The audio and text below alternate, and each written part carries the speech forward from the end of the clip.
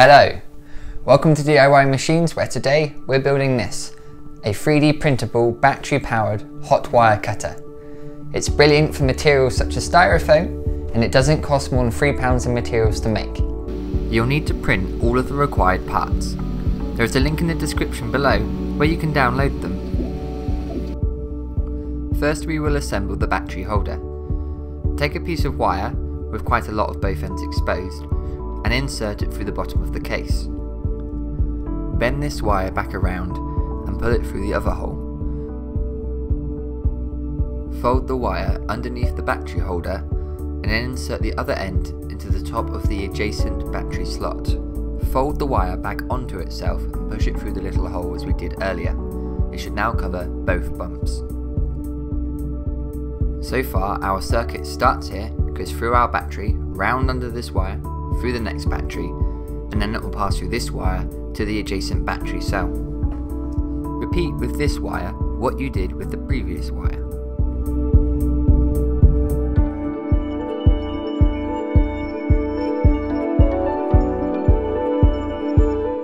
This wire has one end more exposed than the other. The more exposed end will go inside the battery holder.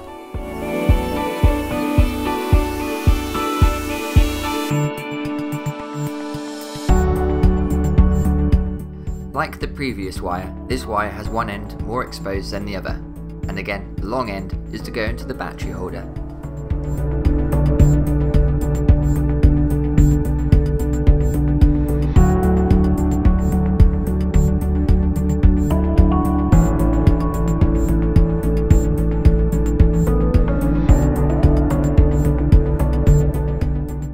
With the next two cables, ensure one end has at least 30mm of the wire exposed. The short end of the wire is the one you want to push through first.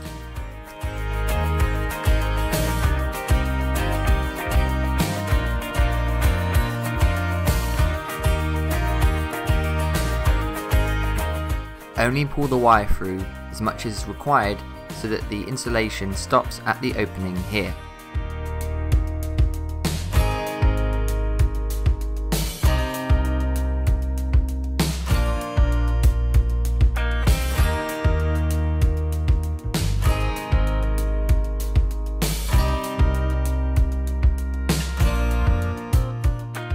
Wrap the exposed end of the wire around the bolt.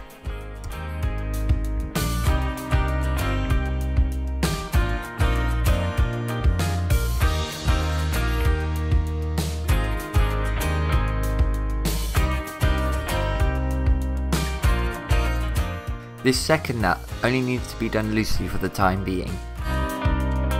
Repeat the same steps with two nuts and a bolt as we did on the other side.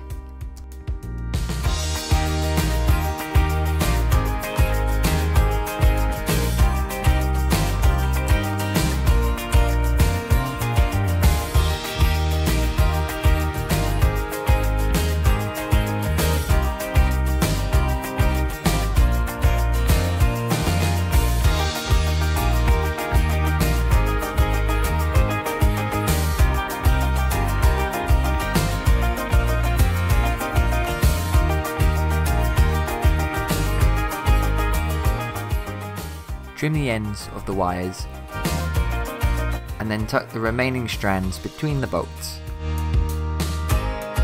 Solder together the two wires on the right hand side.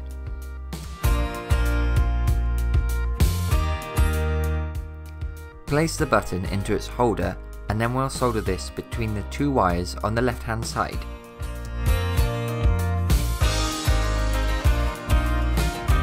Tuck all of the wires in and secure them in place with some hot melt glue. This will also help to prevent any short circuits from occurring. All that's left to do is to insert some well charged all new AA batteries, screw on the cover, push the button, and then you're good to go. Be careful not to touch the wire whilst it's turned on, or for at least 5 seconds after you've released the button. If you'd like to see some more videos, don't forget to subscribe, and if you'd like to help support me, please consider something on Patreon. Otherwise, ciao for now.